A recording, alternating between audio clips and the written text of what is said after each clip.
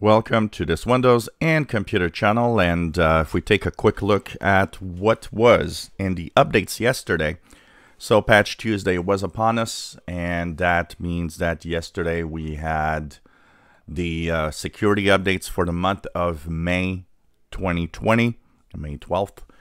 Today we're looking at some of the vulnerabilities in the supported versions of Windows 10.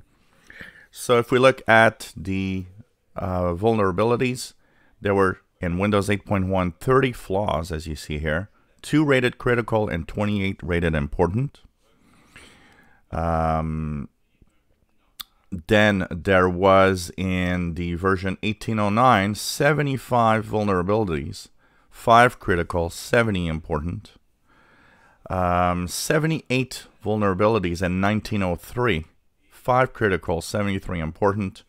1909 being pretty much the same version, has the same number of vulnerabilities that had this version of Windows. So a lot of fixes, 78 flaws fixed in here, which is pretty crazy. And a lot of them, and 5 are rated at critical. That means that, of all the components that are critical and important to fix, Internet Explorer 11, Microsoft Edge, had some critical flaws.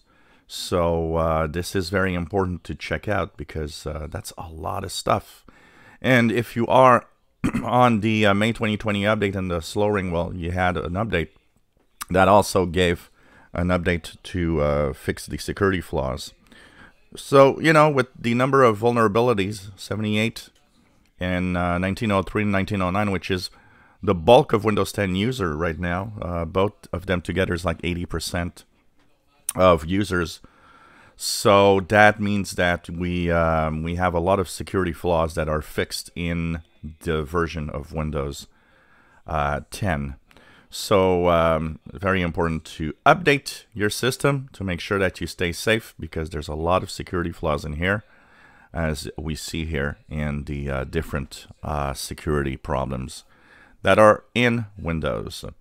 So once again, just check it out. Mine, like I said, mine was longer than usual. So if you find that it's a little long to install, let it do whatever it has to do. It took longer than usual on my machine.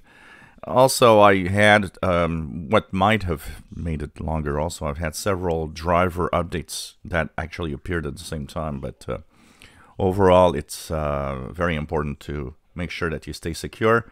And if any problems arise, anything that is unusual, we'll be talking about it for sure. Once again, these are the only updates for Windows 10 this month, as the Windows updates for bug fixes are not going to happen this month. Microsoft is taking a pause. And no, that does not affect the release of Windows 10 May 2020 update on May 28th.